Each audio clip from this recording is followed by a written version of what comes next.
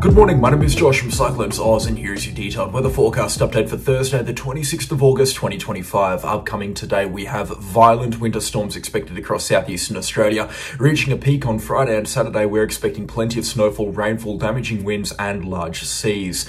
Calmer weather expected across southwestern WA, but we're still expecting another strong storm to come through tomorrow, and rainfall is beginning to pipe up across far north Queensland with the official start of the wet season not far away. Let's get stuck straight into things this morning. If you are brand new to the channel, please do consider subscribing. But for your Tuesday morning down in towards southeastern Australia, we definitely have some serious severe weather on the way, which is where we're going to start things off. First off, take a look at the swirl occurring in the Great Australian Bight now as a large complex low pressure system with multiple smaller low pressure systems around it moves into the Great Australian Bight. This is bringing in a rain band which is trailing all the way in, bringing moisture from the Indian Ocean, or it was yesterday, bypassing through inland Western Australia, parts of the Northern Territory, and then piling on into South Australia, particularly south of Coober Pedy, where we've had widespread falls between 10 to 25 millimetres in the last 24 hours. This rainfall in a moderate capacity has made it in towards western Victoria and even central Victoria overnight, with some showers and some strong winds reported around Melbourne, especially towards the north of Melbourne, and is expected to move through the western half of New South Wales, especially into the southwestern corner of the state throughout the course of today. And for those locations along the Victoria-New South Wales border, it's going to be a bit of a gloomy, miserable, wet day with this rainfall moving through. It's nothing too crazy, nothing too heavy. This low pressure system, whilst it's massive and whilst it certainly looks like it could pack a punch, it is definitely more of a show pony than it is a significant severe weather threat. That's not the same for the one coming through on Friday. I'll talk about that one in just a hot second. Let's talk about what's going on right now. As I've just mentioned, showers and strong winds quite widespread through Victoria, South Australia and parts of Tasmania. 59 kilometres an hour at South Channel Island, 58 kilometres an hour at Mount Gellibrand, just south of Geelong, 48 kilometres an hour at Melbourne Airport with gusts close to 70 kilometres an hour. You can see the rainfall is expected to continue throughout the course of today. It's not going to occur in too much of a major capacity. You can see there's nothing that really stands out in the way of too much in the way of heavy rainfall occurring for mainland Australia. There will be some heavier falls across the west coast of Tasmania and into the northwest of the state throughout this afternoon and into this evening, and rainfall could get a little bit heavy at times through the Victorian Alps and into the New South Wales high country as well later on tonight and into very early tomorrow morning. Showers are going to then pipe up in the wake of this weather system moving through across the South Australian coastline much later tonight into early tomorrow morning. These ones could be a little bit heavier and they will have some strong winds embedded with them, and showers and strong winds expected to move into the west coast of Victoria through tomorrow morning into tomorrow afternoon, and then at a very significant capacity into the west coast of Tasmania through tomorrow morning and tomorrow afternoon as well. We're definitely going to be seeing a lot of rain throughout Tasmania tomorrow, and that's going to kick off probably 7 or 8 days of extremely wet weather for the west coast of Tasmania. Rainfall will continue throughout much of Victoria. Victoria's just going to be a soggy mess over the next 48 hours by the looks of things, with rainfall not actually easing across much of the state until later tomorrow night. And forget about it if you're on the coast. You've got rainfall coming through pretty much constantly from this point onwards. You can see showers very persistent for coastal locations through Wednesday, Thursday and Friday, which is when we're expecting this significant low pressure system to begin building. All this time we're kind of expecting winds to remain out of the west, which means that we're going to see this southwesterly or westerly flow move through, which is basically what we see in the roaring 40s further south, including Tasmania, but also more often than not much further south than Tasmania, is we just see this flow of shower and cloud activity moving through across the much more southern places south of Australia through the Southern Ocean. It clips the bottom part of New Zealand, which is why the South Island of New Zealand is so wet. But when we have a negative swing into the southern annular mode, it brings this shower and this rain activity a lot further north than usual, and that's exactly what we're going to be seeing this week. We normally see a couple of weeks like this every single year through southeastern Australia. It's not unusual. We haven't actually seen anything like this so far this winter season, so it does make it a little bit unusual for this year, but we're just expecting this shower and this cold weather and this winter's weather to be dragged a lot further north than usual, and it's going to collide with the southeastern corner of Australia, which will bring widespread showers, rain, cold winds and westerlies coming throughout the course of today, tomorrow, Thursday, and then especially towards Friday. Friday's the day that I'm most interested in, and we are going to see the quick development of a strong low pressure system through Friday morning and into Friday night. That's then going to clip the northwestern corner of Tasmania with some very strong winds moving into the Bass Strait or over the northern coastline of Tasmania before moving out into the Tasman Sea later Friday night into early Saturday morning. This is going to be a very quick developing low pressure system, and it will pack a punch, that's for sure. Have a look at maximum wind gusts onto the western side of the system here. We're going to be talking about wind gusts widespread between 90 to 100 kilometres an hour, and they will increase very quickly through Friday night and into early Saturday morning. You can see winds in the Bass Strait expected to exceed 125 kilometers an hour for a brief period of time Friday night and into Saturday morning.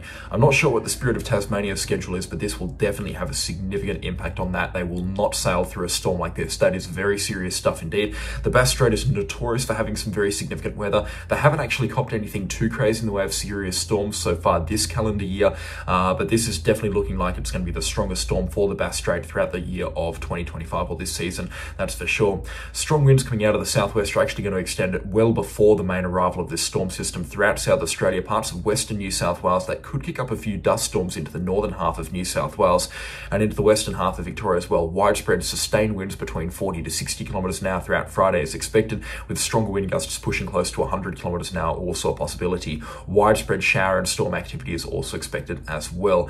Think of this as a low pressure system riding far north, and then the showery stuff that comes through on the western side of the system and sometimes the northern side of the system is going to be dragged a lot further north and a lot further around the system than what we would usually see, which means whilst the low pressure system is going to remain offshore from mainland Australia for the most part, we're actually expecting mainland Australia to cop a lot of showers, a lot of strong winds. They're really going to be embedded in that polar air mass that's associated on the western side of cold fronts down into the Southern Ocean. So very interesting stuff indeed. It's certainly going to be something worth watching, that's for sure, and it's going to look very impressive on the satellite and the radar imagery as it blows through. The places I'm most concerned about right now are going to be those across coastal Victoria, extending across to the Murray-Darling River release area just towards the south east of Adelaide. That's the places that I'm most concerned about in the wind threat here. Very likely between sort of the Adelaide area across the remainder of the South Australian coastline towards the east, and then the entirety of the Victorian coastline out to about Malakuta. That'll include King Island and the Furneaux Islands in the Bass Strait, and also for the west coast and the northwest wilderness of Tasmania. All those coastal locations, we're looking at wind gusts in excess of 100 kilometers an hour, possibly approaching 125 kilometers an hour for those in Victoria and the northwest of Tasmania. This will of course bring massive wave heights as well. I mean, if we have a look at the wave heights we're expecting from this weather system, especially later on through Friday night, the forecast modelling not really doing it justice into the Bass Strait, but we'll be seeing wind waves with a period of about 10 or 11 seconds, very, very tight wave periods indeed, pushing with these wave heights to about 7 or 8 meters in height. That's going to cause some very serious coastal erosion if it does get itself close to land, which it looks like it's going to. So again, coastal Victoria, this is probably going to be one of the strongest storms of the year, especially in terms of wind and waves. Rainfall, maybe not so much. We're not expecting as much rainfall to come through. But also for the elevated regions in Victoria as well, the Victorian Alps through Friday night and into Saturday morning, and also for the New South Wales high country as well, some very strong wind gusts are expected. For those above 16 or 1700 metres, I will not be riding off maximum wind gusts above 125 kilometres an hour for a sustained period of time. It'll be very interesting to see how strong these winds do get, and that'll of course give way to blizzard conditions. Into the Tasman Sea, this storm is going to continue strengthening. Winds here of 140 kilometres an hour early on Saturday morning. They will be offshore, so for the most part, Australia is not actually expected to get clobbered by these winds. But that's a very, very powerful storm indeed, moving out into the Tasman Sea, where it will increase in size and then head over towards New Zealand, where it's meant to be a little bit more of a minimal threat to New Zealand compared to what it is expected to be for Australia. It's still going to keep Tasmania in that westerly airflow, which means showers and storms are going to continue for Tassie on Saturday and into Sunday, and then the rainfall finally expected to ease off for Tasmania a couple of days after it eases off across southeastern Australia. So for southeastern Australia, the mainland regions, about the 2nd of September is when rainfall should begin to clear. For Tasmania, that's more likely to be around the 4th or the 5th. We'll of course still see more winter storms throughout the remainder of September and into October, but we will see a reduction in the severity of them, especially as we head into some more dry months now. I'm very aware of how long this forecast is going for, so I'm going to quickly bang through the rainfall and estimates from the forecast modelling here. So this will look at 10-day rainfall accumulations from now out to the 4th of September. The bulk of this is going to come through from showers today, tomorrow and Thursday. There'll also be a pretty significant portion coming through on Friday and Saturday, and then a few more showers expected behind it, meaning the wet weather will continue for the west coast of Tasmania, therefore onwards. But it's just quicker to go through 10-day rainfall accumulations. So over the next 10 days, Adelaide looking at about 60 millimetres. The Adelaide Hills, though, could see closer to 100 millimetres of rainfall, and some snow is possible in a very minimal capacity onto the Flinders Ranges. A very rare event that is, but we may see half a centimetre or even a centimetre of snowfall onto the highest elevations of the Flinders Ranges and potentially even into the Adelaide Hills. The Eyre Peninsula looking at a further 25 to 50 millimetres south of Streaky Bay. Unfortunately, rainfall doesn't make it too far inland or even up towards Ceduna, so rainfall hopes there have been dashed lately. The bulk of the rainfall that's going to fall from this weather event has already actually fallen for Ceduna and into much of the Eyre Peninsula as well. well. Rainfall accumulations across western Victoria between 10 to 25 millimetres into the middle half of Victoria, dropping to about 15 millimetres as you get closer to the New South Wales border, and up to 10 millimetres expected as far north as Winnaring and Cobar in towards New South Wales. Winnaring itself isn't actually expecting any rainfall. That's a bit wrong, but White Cliffs and Wilcannia could see 10 millimetres of rainfall, and we may see that rainfall penetrate as far inland as Cobar.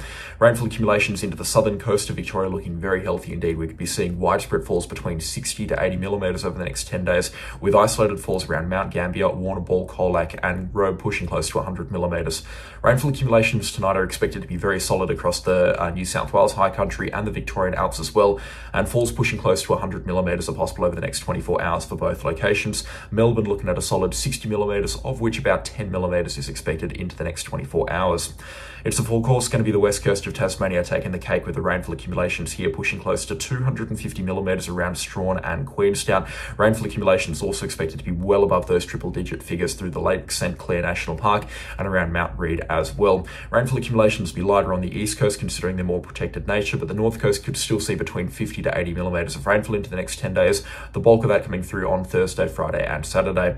Rainfall accumulations also expected to be solid around Hobart, about 30 millimetres, with a lot of that coming through over a very spread out period of time, so wintry weather is expected to really kick in and stay in for Hobart and surrounds. Snowfall also looking very, very healthy indeed over the next 10 days. Up to 60 centimetres of the stuff is possible around Thredbo and Perisher Valley, 50 centimetres around Mount Hotham and Mount Buller, and up to about 30 centimetres possible around Mount Baw. So Victoria and New South Wales all looking at some very healthy snowfall accumulations.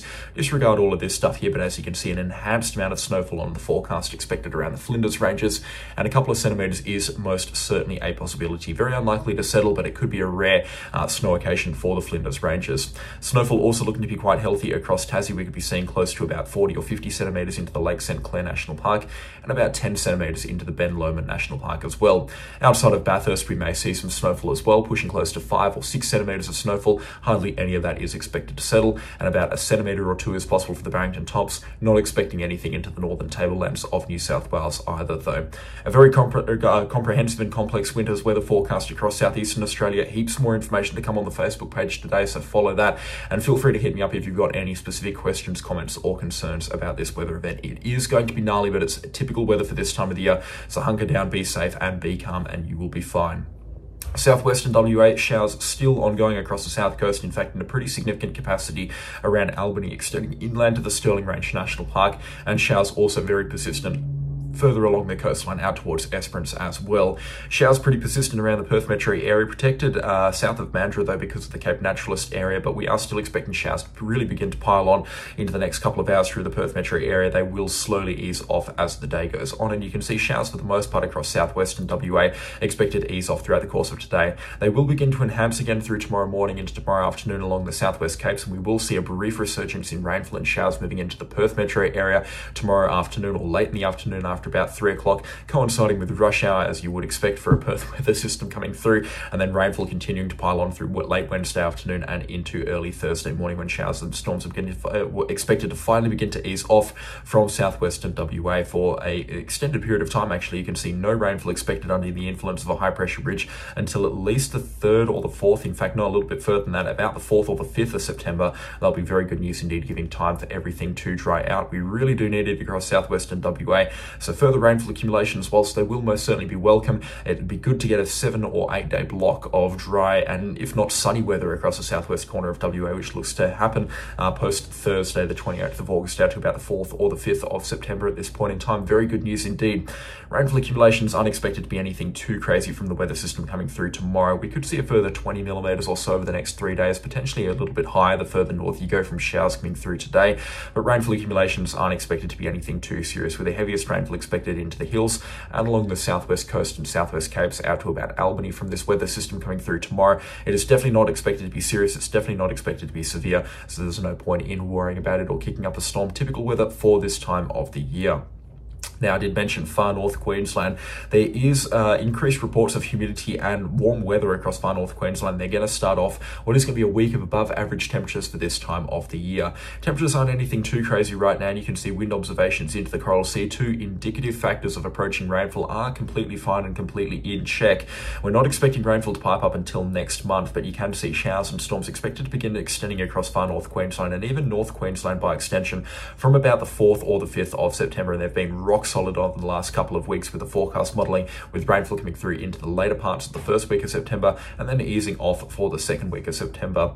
What we're expecting right now is a 3-day block of showers and the odd storm moving through in towards the Cassowary Coast and parts of the Daintree rainforest as well. And you can see 5-day rainfall accumulations after the 4th of September actually expected to be very decent here. In fact, the Eastern Bev calling for up to 175 millimetres of rainfall on this forecast run here. I think that is a little bit excessive. I do believe if we do get a 3-day block of on and off showers, 150 millimetres is entirely possible, especially given far north Queensland's extremely wet nature. But I reckon more widespread rainfall accumulations between 10 to 40 millimetres are going to be the norm, and some isolated falls up to 80 or 100 millimetres are going to be a possibility. We're definitely not expecting anything crazy in the way of rainfall, not true wet season rainfall coming through, definitely not yet, that's for sure. And rainfall is expected to extend up into the Daintree rainforest as well, but it's likely to be a lot lighter up there and a lot more short-lived as well.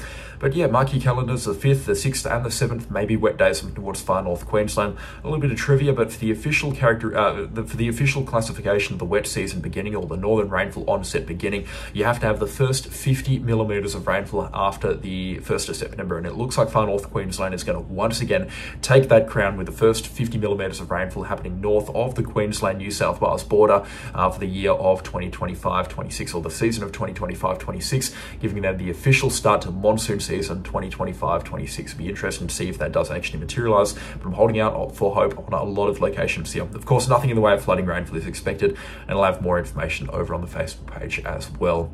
That's going to do it for today's weather forecast update, or more sort of today's very comprehensive weather forecast update. If you have enjoyed it and found it informative, then please do consider leaving a like and subscribe to the channel if you haven't already as well. A special shout out goes out to the channel sponsors. Their names are on screen right now, and again, I could not own the show without them. Their support is, as always, much appreciated. But that is going to do it for me today. I'll catch you all in the next storm. Goodbye.